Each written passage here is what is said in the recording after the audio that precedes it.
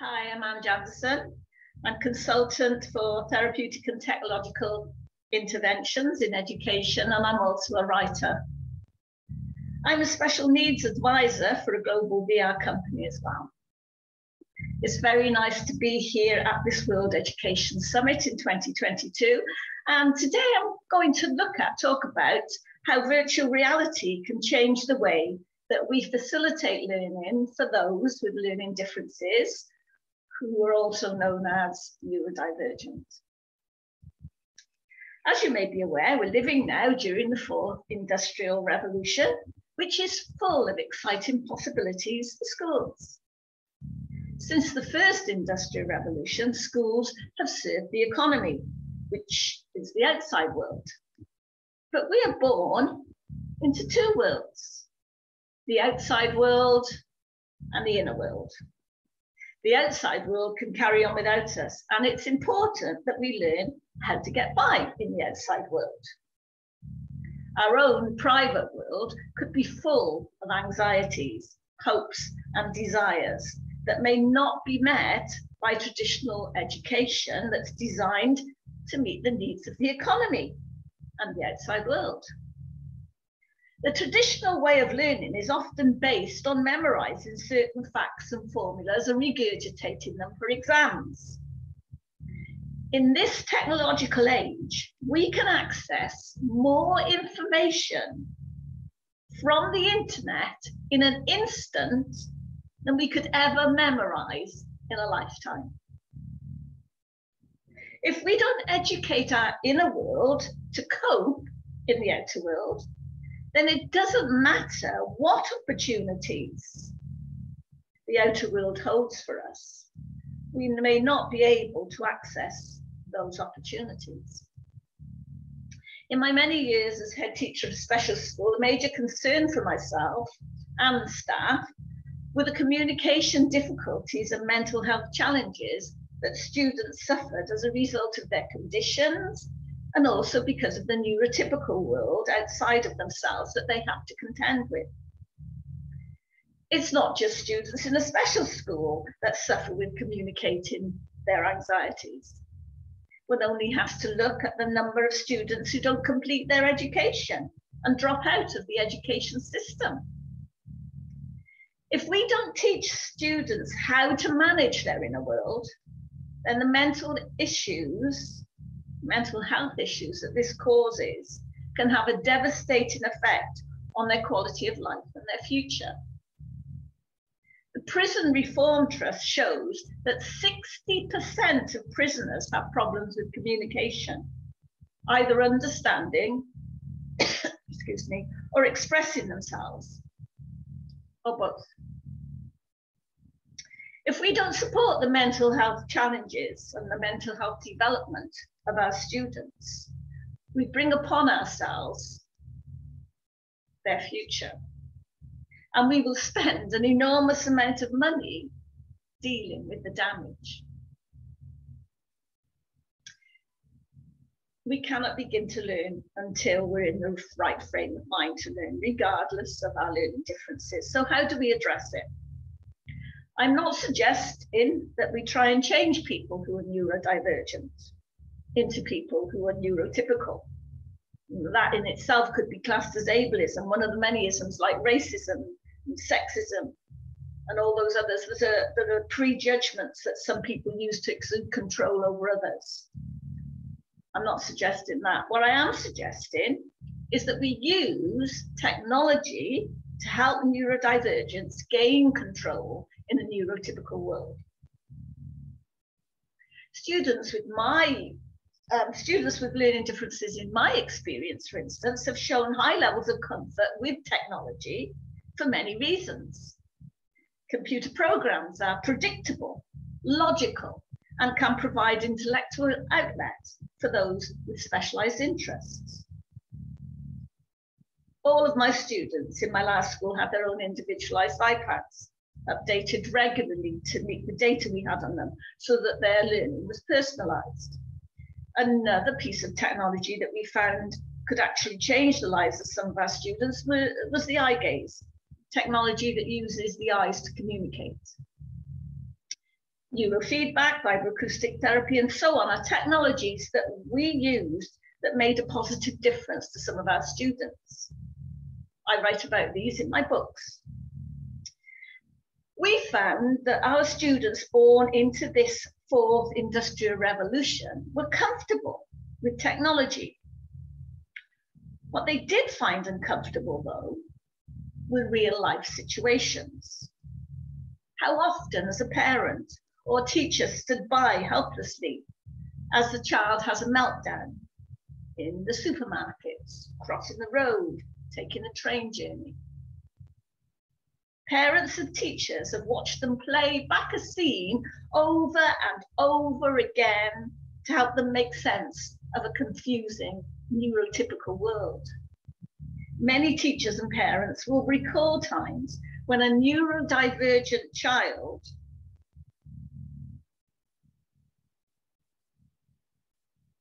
would not forget a particular incident.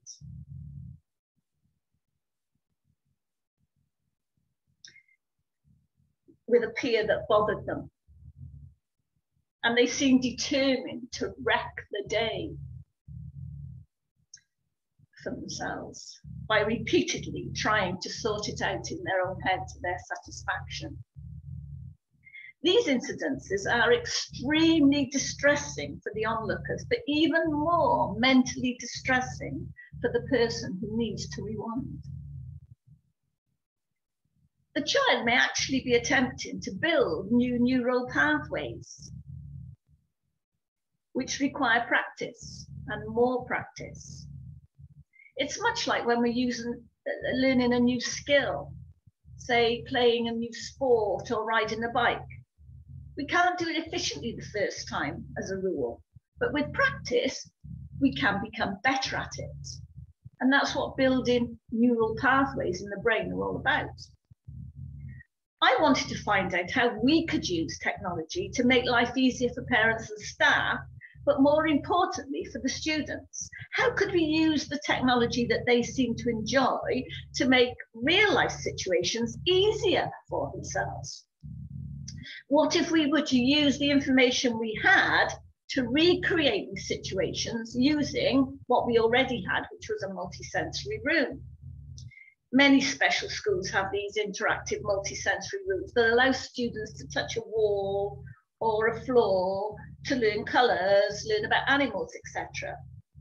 But for me, I wanted to get more bang for my buck, as it were, because I personally felt that the classroom interactive whiteboards could deliver those sessions on colour and so on. I wanted a room that children with learning differences could enter, press a switch, and the room becomes an interactive version of a place that has been giving them concerns and that sometimes sends them into meltdowns. As I said, the local crossing, supermarket, train station, etc. But safe and secure with a trusted, experienced teaching assistant, the student could play back that scene as much as they needed to until they felt comfortable enough to visit its real life counterpart. As well as it fulfilling part of the health and wellbeing curriculum, aiding students' mental health, it also fulfills part of the digital curriculum where students are learning digital skills and applying them to the real world to affect real life situations. In 2015, I researched what Haifa University had done. University professors Naomi Jossman and Tamar Wise had used their VR room in Israel for a month-long program with students who had autism and were 7 to 12-year-old, and they needed to learn to cross the local road safely. They found that using their VR room to teach children how to cross the local road dramatically improved their ability to do so. VR gives us the concept of presence, the feeling of being somewhere. Our brain's way of telling us an experience is real. VR activates the motor cortex in our sensory system in a way that's similar to real life experiences.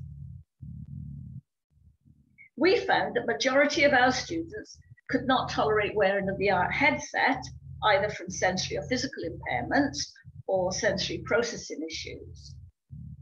and that restricted them from doing so. So although we did use them with some students, in some instances, we used the multisensory room for delivering the experiences I'm going to tell you about now. Handheld controls and haptics can determine the level of vibration used so that students who are blind can actually experience VR. Because VR doesn't stand for visual reality, but virtual reality. And so it's possible to create a virtual reality of what some students have to encounter on a daily basis, perhaps if required, using auditory input and haptic input more. In the autumn term of 2015, I sent a questionnaire out to parents and students, asking them which experience the children found most stressful. At the same time, the Parents Association began fundraising for the equipment needed for the VR room. In the spring of 2016, I asked the innovative technology firm OMI to install the 360-degree multisensory room installation, but I wanted it differently to what they usually did, because we didn't need the literacy and maths backgrounds that they were installing. What we did want, their relaxing beach scenes and similar scenes like that all students could benefit from and meditate on. But we also wanted background scenes that the parents had requested. OMI agreed to try, and in the summer recess, they installed the multisensory additions and some 3D interactive background scenes. So all the technology and the 3D background scenes, those 3D background scenes happen to be a German shopping mall and a European underground. So we felt we needed the scenes to be more personalised for our locality and our students. And so OMI actually trained our staff on the production of our own 360 scenes. I studied and researched on the use of VR, and I produced risk assessments, policies, the protocol for using the room, consent forms, recording forms, and all the necessary documentation to ensure that we were covered as a school to deliver what could be regarded as exposure therapy. But we named it VR therapy. The staff and parents voted for learning to cross the local road as the first VR experience. Our students had experienced difficulties when they were expected to wait at the local pedestrian crossing, which had a waiting time of 3 minutes. 3 minutes is quite a long time for students who are already anxious. One of our HLTAs, Helen, visited the local crossing, took 360-degree photos and made recordings of all the sounds encountered there. Samantha, our technology teacher lead, transferred these onto a program on the VR computer that was connected to the rest of the VR equipment in the multisensory room. This produced a seamless 3D version of the crossing with relevant sounds and actions projected onto 3 walls of the room so that the students were surrounded by a real-life situation, but in the safety of school. It was decided that 30 students aged from 7 to 11 would benefit from this opportunity, and consent forms plus useful information was sent home to the parents. All the parents consented to the trial. The panoramic view of the junction was projected onto the 3 walls. The coloured spots on the floor in the room were beams of light projected from the ceiling, and each had an image attached along with an accompanying sound where it was relevant. These were activated by the student with or without support, passing a handheld controller across the appropriate colour to break the beam. Each student was offered an individual session of 10 to 15 minutes in length, only once a week, spanning a period of 8 weeks. These sessions were split into 3 stages. During this time, each student was encouraged to act out crossing the road. They were required to listen out for the sights and sounds. They learned how to press the button to control and activate the traffic light system, and they learned to wait patiently as they looked and listened continuously. At the 3rd stage, students were taken to the actual crossing to see whether the VR session had been successful or not in helping them to cross the road in a safe and timely manner. During 1 week, each student was taken to the crossing with staff and the success or failure of the program was observed. We had a 100% success rate. The VR room has been used to recreate many scenarios since. For instance, one of our boys was always late to school because his parents had to do a 2-mile detour to avoid any traffic lights on the way to school. If they tried to drive the route to school, he would have behavioural meltdown that was dangerous in the confined space of the car. Helen joined them on a couple of school runs to assess the problem. It took only 2 weeks of daily 20-minute use of the VR room, where he completed the VR journey to school, operating the traffic lights for himself. He was given control of the situation that he had previously felt unable to control. And from that day onwards, they were able to use the short route to school, and Sam entered school as a very happy and relaxed boy. Behaviour is a concern in most schools, but behaviour is a person's way of communicating that not all is well in their inner world. If we anaesthetise our students to control their behaviour, we are not helping them to address that behaviour. If we isolate them, or if we use physical restraint on them, we are just teaching them that this is all that we have to respond to their actions. We are showing them that there is nothing that we can do that they can copy to control their behaviour before it gets out of control. But VR is a powerful tool that students can use to control their behaviour. The use of virtual reality to create controlled and safe environments that closely represent the real world has proved beneficial to all the students in my care. We all learn best by seeing and doing. Students with learning differences are now able to build new neural pathways and have their own internal secure library of how to cope with social situations that us ordinary people take for granted.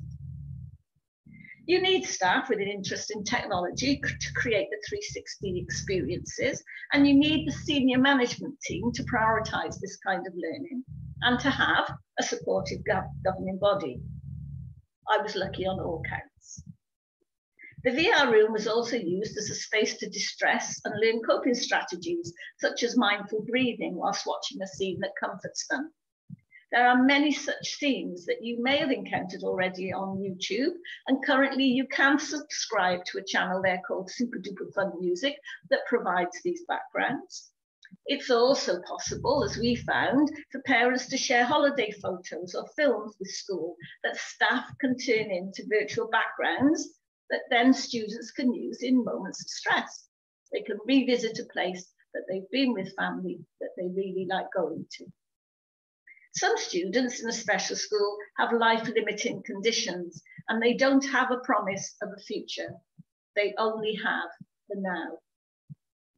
It is our responsibility as educators to ensure that the now experiences we provide meet the needs of their inner world. My book, Virtual Reality, Augmented Reality, and Artificial Intelligence in Special Education, is published by Routledge and available to purchase in any good bookshop, and is also available on Kindle format on Amazon.